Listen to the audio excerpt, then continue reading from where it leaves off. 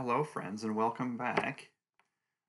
Last week, we learned about how to identify acids and bases on paper, whether that was in their formula or with some of their descriptions or the kinds of things we found in our houses. And today we get into how to quantify how acidic and or how basic something is using actual numbers instead of saying, oh, it tastes sour or, oh, it is slippery to touch. So, of course, um, many people have determined how to do that, and we're going to look at them right now. So please feel free to pause and write the notes as I go through them. So we learned that acids have some H plus and bases have some OH minus, but the truth is that every solution, whether it's water or Gatorade or soda or whatever, that has some of both of H plus and OH minus. And the concentration, when we measure them, you'll see these brackets often as something that's very common to denote the molarity of something. So these brackets here will tell you like this means concentration or immolarity of hydrogen or hydronium. They mean the same thing. H plus, hydrogen, hydronium, H3O plus, all those things mean the same. And so the brackets just means concentration. It's just a shorthand for saying this is the concentration of H plus, this is the concentration of OH minus, and the concentration is measured in molarity. The amount of H plus and OH minus, which is the same as H3O plus, varies. When the solution is neutral, then they're equal. H plus equals OH minus. You would find that in like water, for example, pure distilled water. When the solution is acidic, you probably would have guessed this, it has more H plus than OH minus, and when the solution is basic, it has less H plus compared to OH minus.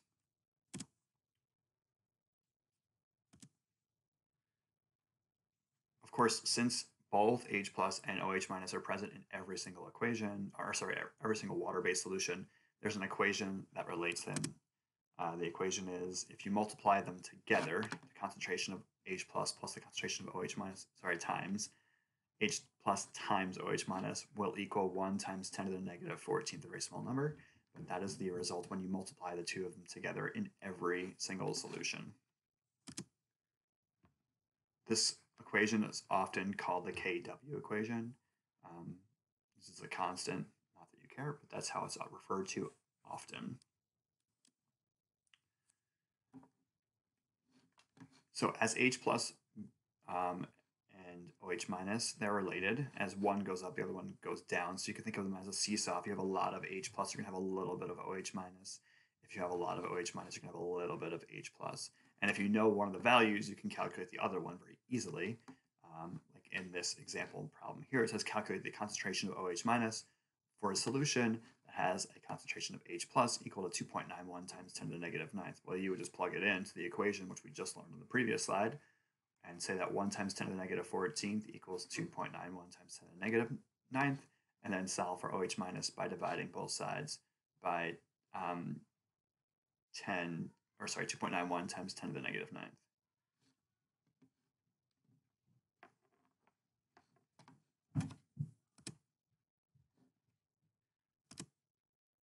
So nobody likes doing those equations, though, because they are very small and minute and dilute concentrations. So Johnny pH, actual name, invented the pH scale. And you're maybe familiar with that, which you'll see in the next slide.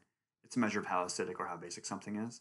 Standard scale runs 0 to 14, but you can go a little bit over and a little bit under in certain cases. But for 99% of solutions, the pH is going to run from 0 to 14. Acidic substances have a pH value below 7, basic would be a pH value above 7, and neutral solutions have a pH value equal to 7. This is a picture of a common pH scale, and you can see there's lots of things that maybe you'd recognize on there.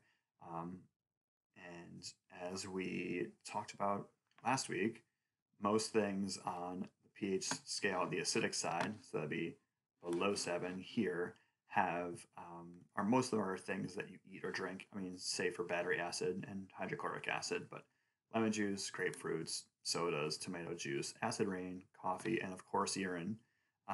Those things are things that you tend to eat or drink. And then water is a pH of 7. Pure water just means pure H2O, distilled water. You could buy in a container at Target or wherever else. And then as you go up above 7, you have pHs that represent things that are basic.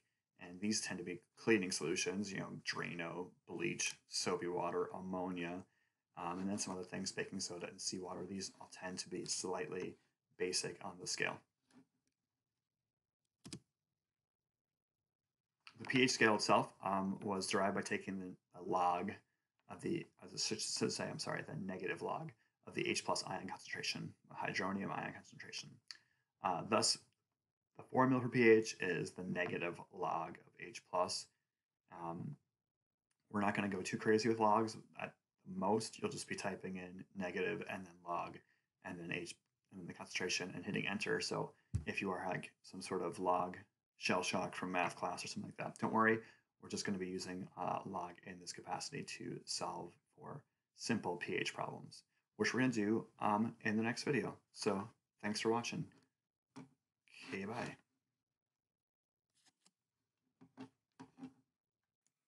Hi, welcome back. So before we get into doing some kind of straightforward pH calculations, there's a couple things you should know about some of the problems, and that is namely that oftentimes the question might ask, like, what's the pH of something that has HCl in it, and it gives you this concentration of HCl. Like, let's say the problem says, oh, the concentration of HCl is 0.2 molar. Well, what you need to know about that is that when you put HCl in water, it's going to break apart into two pieces, H plus and Cl minus. We don't care about the Cl minus. We care about the H plus. You can identify it as an acid because it has the H plus in it. So when I say that something is, the HCl concentration is 0.2 molar, that also means, because it's a 1-to-1, that the concentration of H plus is also 0.2 molar. Okay, so is the Cl minus, but we don't care about that. But this is another way of saying that an acid, in this case it's an acid, whatever its concentration is would be the concentration the same as the H plus. It does get tricky sometimes because, for example, if I told you I had some sulfuric acid, and let's say the sulfuric acid was 0.1 molar, and the question was like, well, what's the pH of the sulfuric acid? Well, if it tells you H2SO4, it's a trick because it doesn't just break into H plus and SO4 minus 2. We don't care about that one because you notice there's a 2 there, so it actually breaks into 2 H pluses. So if this concentration is 0.1 molar, guess what?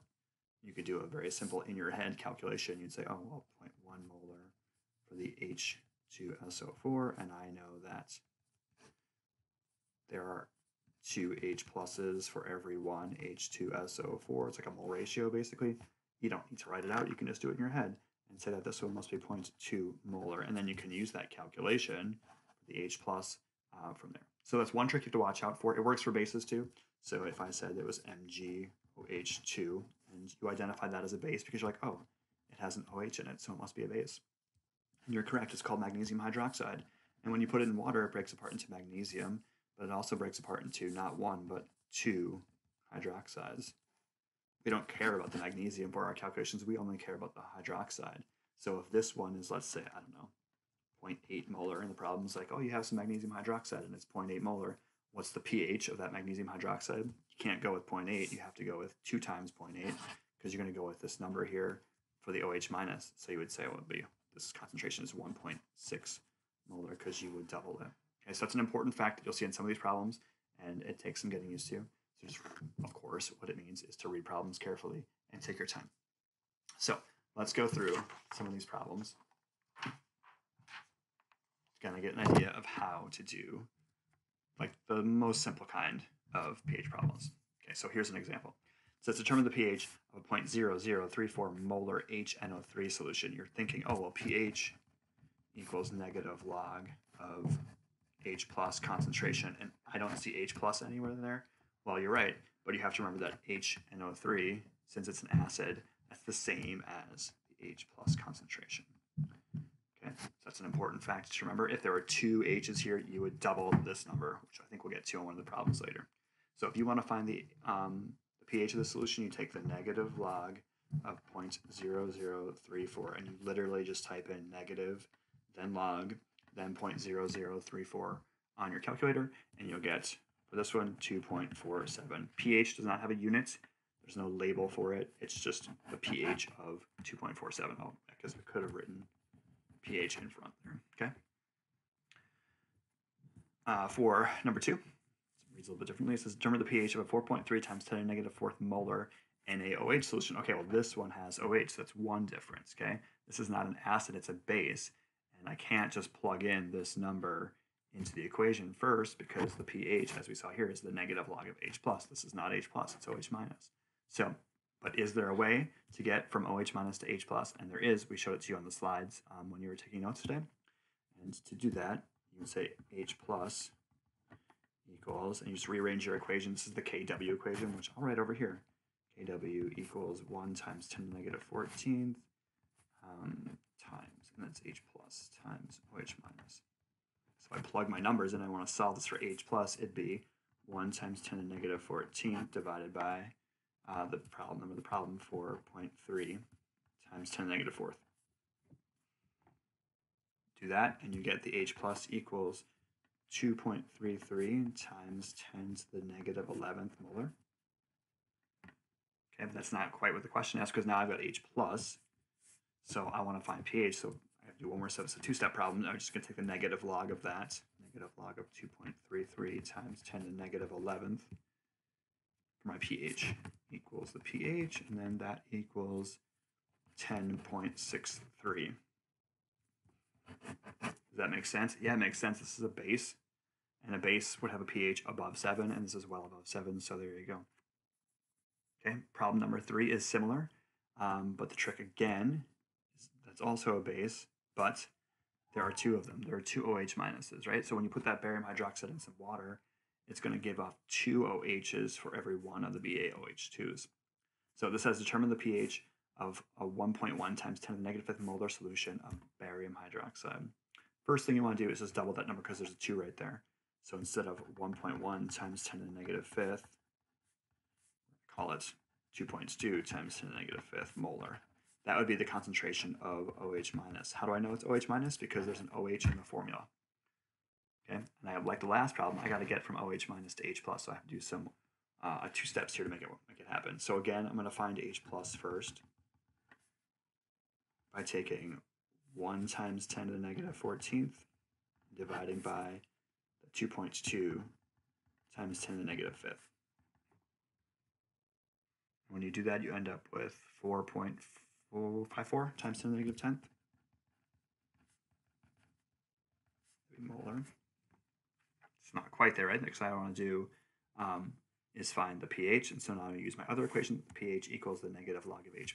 So take the negative log of 4.54 times 10 to the negative 10th. That equals the pH, and if you do that on your calculator really quick, you'll find that the pH equals 9.34. Does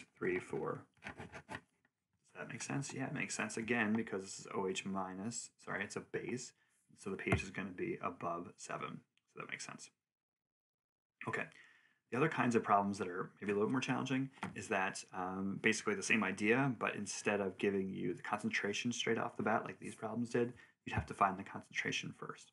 So a problem like 4 or 5, you got to do some concentration math before you can do the pH math. So like last unit math before you can do today's. So I've got, this one says determine the pH of a 2.85 gram solution of HBr. It's dissolved in enough water to make 3.81 milliliters of solution. Okay. Right off the bat, in your brain, you're like, you should think, okay, is this an acid or a base? And it has the H in front, so it's an acid.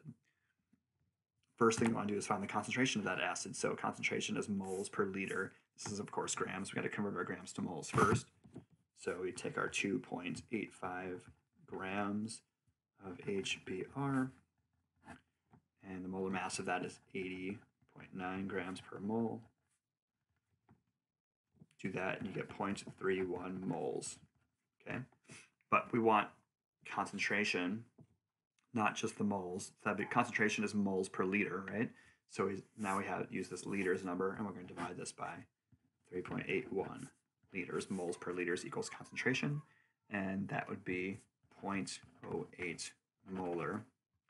And this is going to be, because of this, H plus, right? It's an acid, so we're talking about H plus right now because it has the H in the formula. Then if you want to find pH, that should be pretty straightforward because you have the H plus now, so you take the negative log of 0.08 molar. That equals the pH.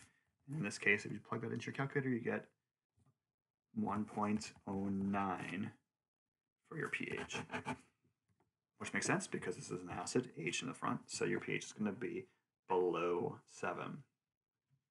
Final problem just kind of puts all these problems together.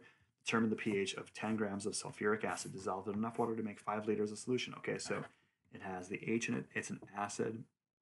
It has 2 of them, though, so we're going to have to double at some point.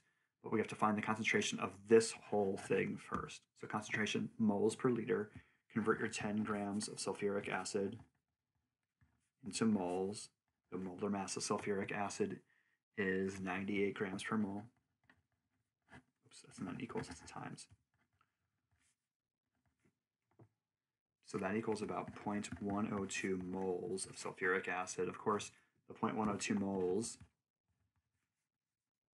is sitting in 5 liters. You're going to divide it by 5 liters to find the concentration.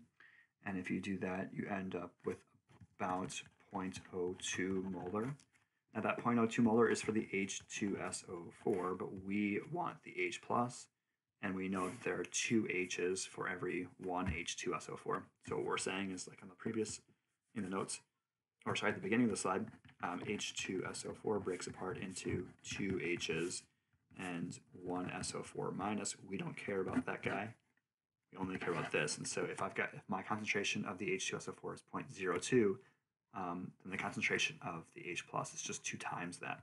So we take 2 times 0.02. Of course, that equals 0.04. That's the concentration of the H plus. And now we're ready to solve for pH, right? Because pH is the negative log of H plus. So we just take the negative log of 0.04. I ended up with about 1.39 for my pH. So this kind of runs the gamut of all the different kinds of pH problems you'll find for this week. And we've got straight up easies to have to think a little bit and do some more math to find out. There's a practice worksheet you can work on that will hopefully help you out. As always, it's a pleasure teaching you on video. Bye!